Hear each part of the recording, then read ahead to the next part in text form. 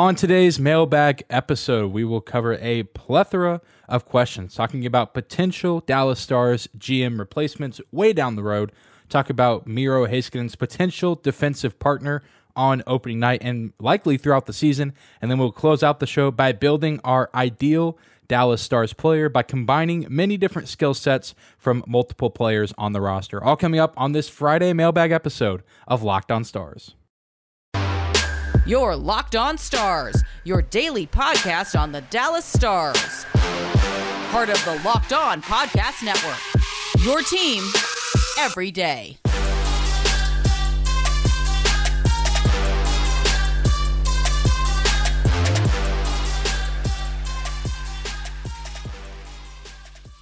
Howdy, Stars fans. Welcome back to the Locked On Stars podcast, the only daily in-season podcast covering the Dallas Stars, part of the Locked On Podcast Network, your team every day. I'm your host, Dane Lewis, your local expert on all things Dallas Stars hockey, credentialed member of the Stars Media, coming to you on this Friday, August 19th, and today's episode is brought to you by our friends at BetOnline. BetOnline.net has you covered this season with more props, odds, and lines than ever before. BetOnline.net is where the game starts. And whether this is your first time here or you are a recurring listener of the show, thank you for stopping in and for making Locked On Stars your first listen every single day. Be sure to subscribe to our show on YouTube if you have not already done so. Help us get to 1,000 subscribers by the end of 2022. You can also find and follow us on your favorite podcasting platform. We are free and available no matter where or how you choose to listen. But let's dive right into today's Mailbag episode. Got plenty of good questions. Again, I don't always get to feature all of them, but if you submit a question on YouTube or on Twitter, do know that I see it and I try to acknowledge them in any way that I can. So please continue to send in mailbag questions when they are brought up either on Twitter or on YouTube or anywhere else. But thank you guys again for submitting questions. And the first one we have today is a very interesting one, and one that I maybe did not anticipate getting. Got it on YouTube from Zorg729. He says,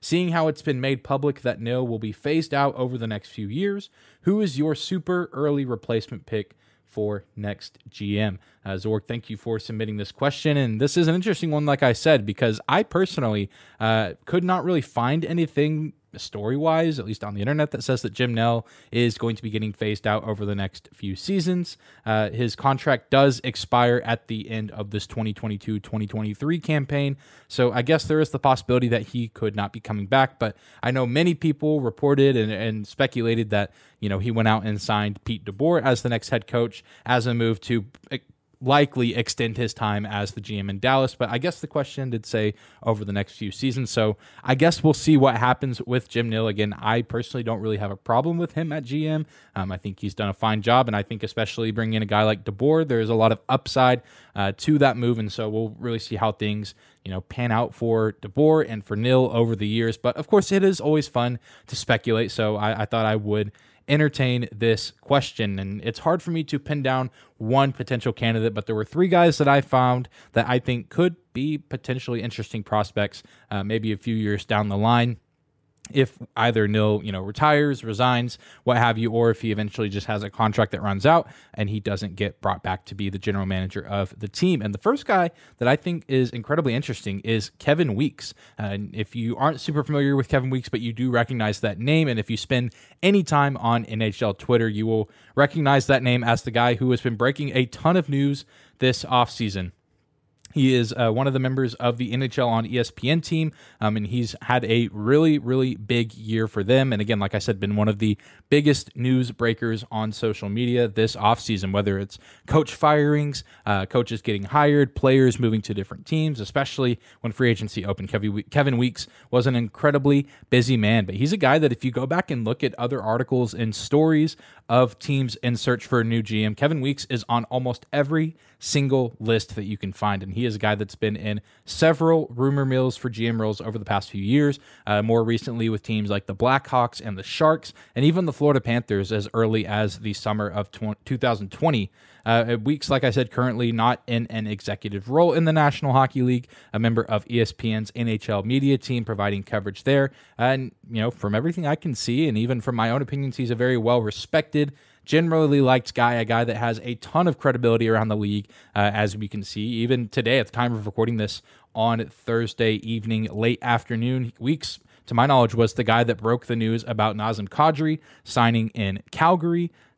He was at least the first notification / tweet I saw about that. So a guy that has a ton of credibility around the league, well-respected, well-liked, which would really be beneficial for him if he were to pursue a role like this. But he does have plenty of experience with the sport of hockey and with the league. He played goalie in the NHL from 1997 to 2009 for a plethora of different teams. And again, just has plenty of experience having been around as a player. And now, of course, working with ESPN, the quote-unquote worldwide leader in sports, covering the NHL for them. So he has plenty of connections. Not shocking at all to see him up for a role like this. And whether it's with Dallas or, some other organization, I think it's not too far out of, the realm of possibility that we could see Kevin Weeks as a potential National Hockey League GM at some point in the future. Maybe not immediately, but certainly a guy worth keeping an eye on because of his credibility around the world of hockey. The second guy I want to talk about is a former NHL player, coach, and assistant GM, and Scott Mellanby, another guy who's kind of been floating around the speculation list, especially more recently with teams like Chicago and San Jose. But again, this is a guy similar to Kevin Weeks who has been around this league for quite some time. Played in the National Hockey League from the 1985-1986 season to 2006-2007, 1,431 games played, 840 points. So this guy has been around for a while and was a pretty solid, pretty dang good hockey player whenever he played from the mid-'80s all the way to the mid-2000s. A long-tenured player and a guy that was pretty productive throughout the entirety of his career. His most recent role as far as an executive role was with the Montreal Canadiens, but he actually resigned from being their assistant GM back in November 2021. He was originally brought on by the Habs in 2012 to be the director of player personnel, and did that role until July 2014 when he was promoted to assistant GM with the Habs. And before then,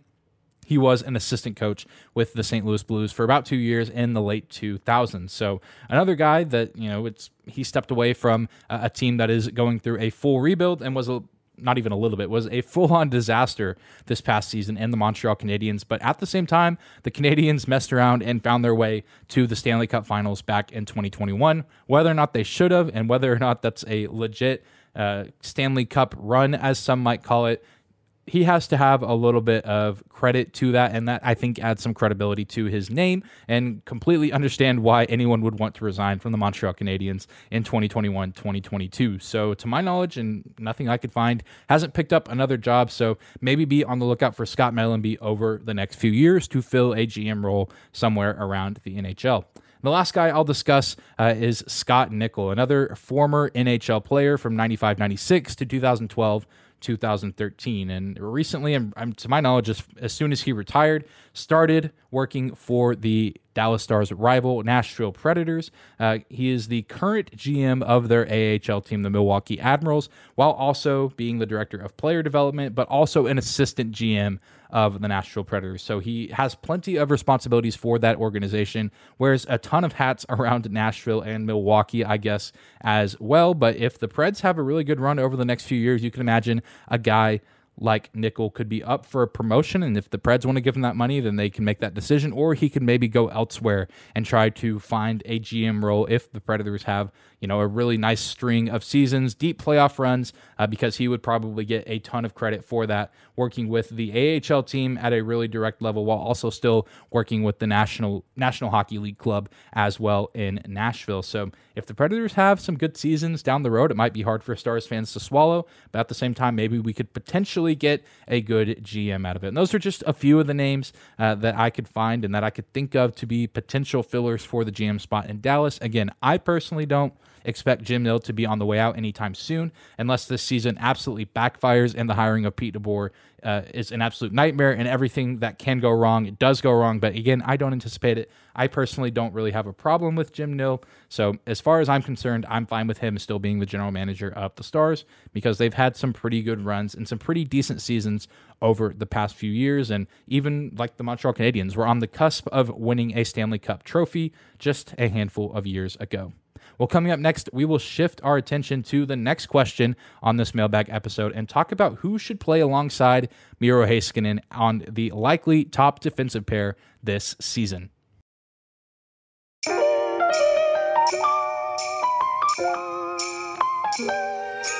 Today's episode of Locked On Stars is brought to you by our friends at BetOnline.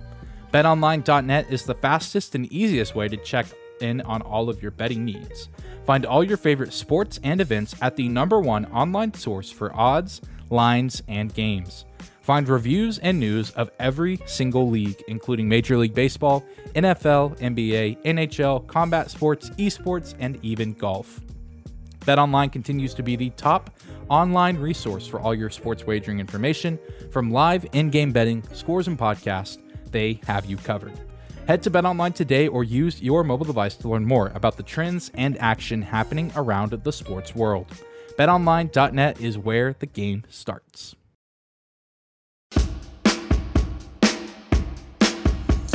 All right, we are moving on this Friday mailbag episode of Locked On Stars. Thank you so much again for stopping in, for making us your first listen of the day. This next question comes from Dakota Scott, my man Dakota, always coming through with questions, and today he asks, after listening to your interview with Mike Heika, if you haven't listened to the Mike Heika interview, go back and check that out. Who do you think is Miro's best running mate for the top defensive pair? Dakota, thank you so much for submitting a question. Really do like this question, and like I said, we talked about this with Mike Heika on Wednesday about guys that could potentially run alongside Miro Heiskanen on that top defensive pair. Last year, it was mainly Ryan Suter. Ryan Suter, as we talked about earlier this week on Monday, you can check out that episode as well if you have not already. Ate up a ton of minutes. I believe he led the Dallas Stars with time on ice and led them in a bunch of other categories as far as durability, played all 82 games, but now with kind of the shift of what the Dallas Stars defensive core looks like, really the shift being that John Klingberg is gone, and you have a guy like Thomas Harley who will likely be playing the majority of NHL games, and the addition of NHL veteran Colin Miller to the roster. Things will likely look a little bit different this season for the Stars as far as their defensive pairings. John Klingberg is gone, so now Miro Heiskanen is the unquestioned #1 top defenseman with the team. But now the question is, who will be running out there with him most nights and eating up the majority of minutes, maybe first or second on the team in minutes if Miro Heiskanen isn't first or second on the team in minutes. And earlier this summer, when making my way too early lineup projections, I know that Jani Hakanpää was a guy that I threw out there as an intriguing prospect for that position, mainly because of his size and also his handedness. This Dallas Stars roster and organization is filled with a ton of guys that are left-handed. Jani Hakanpää is one of the few defensemen in this organization that is right-handed. Miro Heiskanen is left-handed, so I think that could be, make for an interesting match, as well as just his size. I think that their games are similar in some ways, but different in a ton of ways as well, and I think they could balance each other out, with Jani Hakanpää being this massive human being. He can be a little bit more of a checker, a guy that is a little bit more physical and a little bit more in your face, forcing the issue, while Miro Heiskanen can use his speed and finesse and skill to burn players all over the ice. However, as much as I like Jani Hakanpää, I don't necessarily think that he is a guy that maybe he could crack a top 4, maybe be on the middle defensive pairing, but I don't see him playing the majority of nights on that top pairing with Miro Heiskanen. As intriguing as it might be, I just don't think that that's a realistic possibility, and I don't know if we're ever going to see more from Hakanpää than what we saw from him this past season, which was a fine output, but not a guy that I think is going to be playing on the top pair with Miro Heiskanen. Colin Miller is another guy that is certainly now in the mix, having been brought in, another right-handed defenseman that the Stars brought in this offseason, more recently playing with the Buffalo Sabres, but similar to Jani Hakanpää, I just don't know if he's going to be a top pair defenseman kind of guy. He's a guy that's just kind of been a middle of the pack player, middle of the pack defenseman, really, wherever he's gone. He has a little bit of upside, but now he's just been in the league for so long. Don't really know if we're going to see this massive breakout season for Colin Miller, although I'm sure playing alongside a guy like Miro could maybe up your game a little bit, but I just don't know if that is the right fit. And that's, of course, what training camp is going to be for, to see what pairings work and which pairings do not. Now, Thomas Harley, a guy that Mike Heika and I were talking about on Wednesday, I think could be a potentially great candidate, despite both of them being left-handed. It is not a written rule that your defensemen have to be different-handedness, but sometimes it does help. But I think Miro Heiskanen can really play wherever he's put at. and really have no issue because he's that good. And I think Thomas Harley could potentially be the same way. Of course, we haven't seen a ton from Thomas Harley at the NHL level, but he's a guy, first-round pick in the 2019 draft with plenty of upside and a guy that many people, fans, executive teammates are excited about and excited to see how he performs this season in Pete DeBoer's system. And I think he could be a great candidate to be a top line defenseman with Miro Heiskanen. If he can be as special as many expect him to be, if he can be the player that the Stars want him to be, having taken him with their first-round pick in the 2019 NHL draft, I think, that could be a really fun duo to watch. If he takes that big step by, again, playing alongside Miro Heiskanen and that likely elevating his game and the, abilities and skills that he has, I think that could be a really intriguing duo. Esa Lindell, I don't really see it happening. I don't necessarily see Ryan Suter getting paired with him either. And those are really these are the 6 guys I expect to be getting the bulk of defensive minutes. I know Joel Hanley is still in the mix as well. He could find his way in here on some nights if a guy is injured or needs to sit out for a game. But if it just here in this moment at this time of recording, I'm sure this will change throughout the rest of the summer, throughout the rest of the preseason, up until opening night. I'm sure that this defensive lineup will change, and it's even changing a little bit from what I talked about back in my way too early lineup projection, hence the name way too early lineup projection. But I think right now a good mix and a good defensive lineup could be Miro Heiskanen and Thomas Harley on that top pairing, Ryan Suter and Colin Miller on that second pairing, and then Esa Lindell and Yanni Hakanpää on the third. You could go back and forth with Lindell and Suter.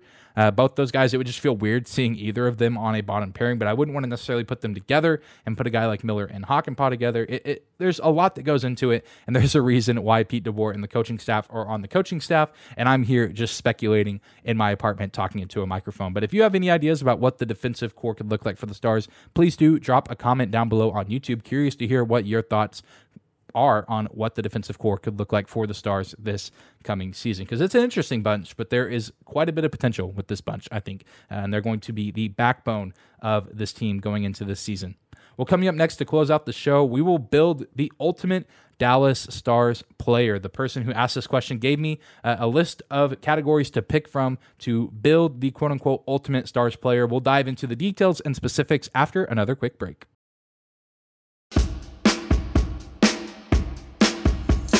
All right, we're closing out this Friday mailbag episode of Locked on Stars with the final question of the day. Christian on YouTube asks, build your ideal Dallas Stars player using 5 attributes with Stars players.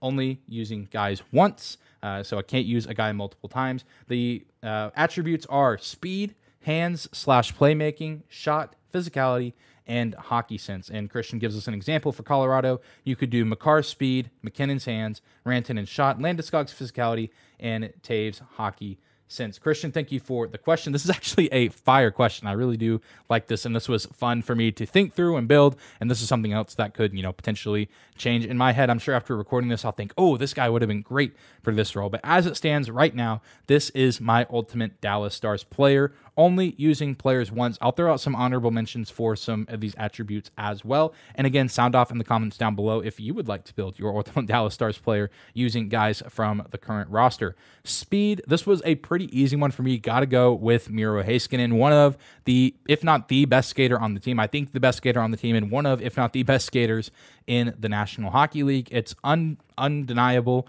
You can see it night in and night out the way he plays defensively, with honorable mention to Rope Hintz and Dennis Gurianov. I think both of those guys are talented skaters as well. Really speedy, really quick, but again, Miro Heiskanen far and away takes the cake as far as the Dallas Stars. I don't think that there's too much debate there, and I think many people, if they were building their ultimate Dallas Stars player, would put Miro Heiskanen in the speed category.